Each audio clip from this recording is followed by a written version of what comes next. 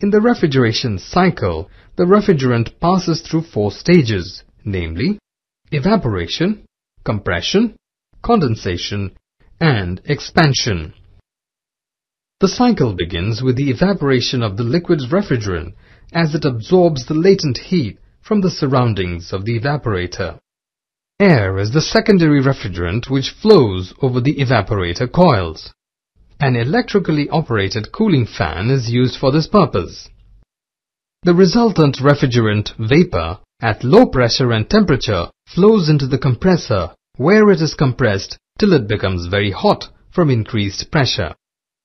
This heated gas then flows through the condenser. Circulation of seawater or fresh water in the condenser liquefies the high-pressure refrigerant. The liquid refrigerant then flows to the expansion valve. The expansion valve reduces the pressure of the refrigerant as it passes through the orifice located inside the valve. This refrigerant at low pressure and temperature again enters the evaporator and the cycle continues.